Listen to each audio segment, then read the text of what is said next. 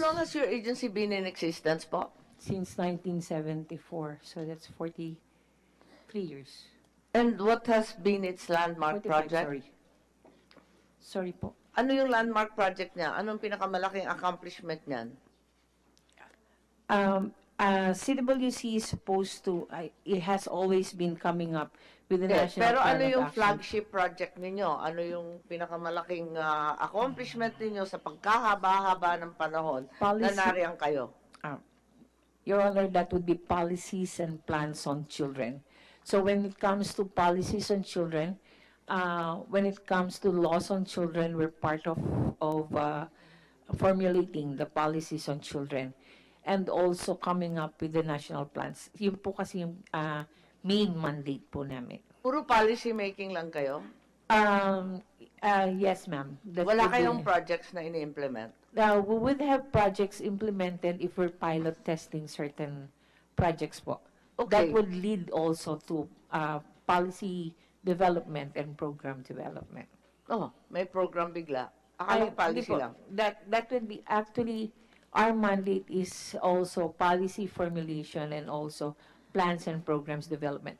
When it comes to program development... Okay, if you've been formulating policy, there have been a huge number of laws as well as programs that have been initiated from 1974 to the present. Of all of these, which have you taken a direct hand in? The council, I mean. Mostly po, the child protection policies have been, or legislation has been part of CWC. We're Pero part of the... alin ang makiklaim ninyo na pinaka-accomplishment ng office ninyo? Yung talagang tinutukan ninyo, kumbaga, at ginawang batas, na isa batas, na implement bilang programa, and so on. Actually po, aside from the RE7... Kasi ang nakikita ko rito, ang proposal ninyo, puros capital outlay, hindi po ba? Okay. Hindi po.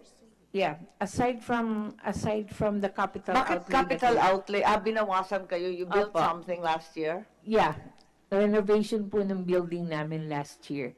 Yes, so, you're a small office, but you know, small offices are in danger of extinction right now because of the right-sizing policy of the president. If we cannot lay claim to any significant law or program or policy, you're a threat. I'm not scaring you, but I'm simply saying that we have to lay claim to some kind of accomplishment. Otherwise, I don't think we can ask for any budget at all. Naintindihan po ninyo? Ako magtatanggol sa inyo sa susunod eh. Ano bang nagawa nitong opisinang to? Pag tinanong ako ng oposisyon, anong sagot ko? Right po. Kasi, di kayo nakakasagot, ako pa. Sige po. Right now po, ang pinakamatindi po namin mandato is really in terms of the compliance report. We're the coordinating body in terms of the compliance report to the UN Nalito na ako. Kanina, policy formulation. Yes. Ngayon, kayo na yung monitoring. Yes po. And evaluation. Tama ba? Yes, ma'am. Ang liit-liit ng office niyo, paano kayo magmo-monitor sa buong Pilipinas? Actually, ma'am, kaya po yung hinihingi namin actually for institutional strengthening. Hindi.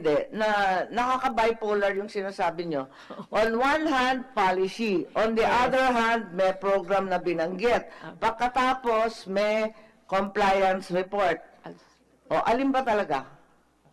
Ma'am, may I just read po the mandate of CWC? By virtue of PD 603. Alam ko, yung ama ko nagtatag niyan eh. Oo nga po eh. Memorize ko po yan. So, ang problema, napakaraming dekada ng nakaraan. Ano pa ba ang ginagawa niyan? Relevant pa ba yan? Yes. Yan ang tanong.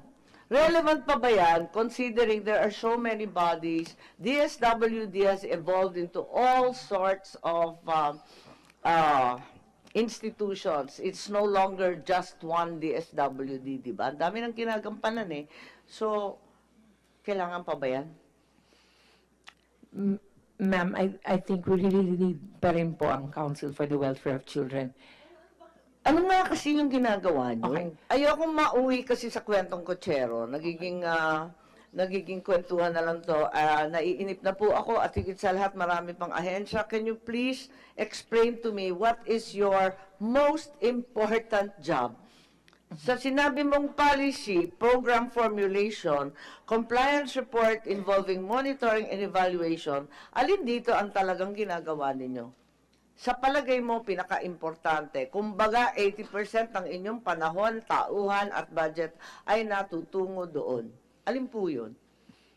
More on the policy formulation po, because right now, Pero unfortunately, ang utos sa PDP, talaga napakaliwanag doon sa mga children in conflict areas, di ba? yeah.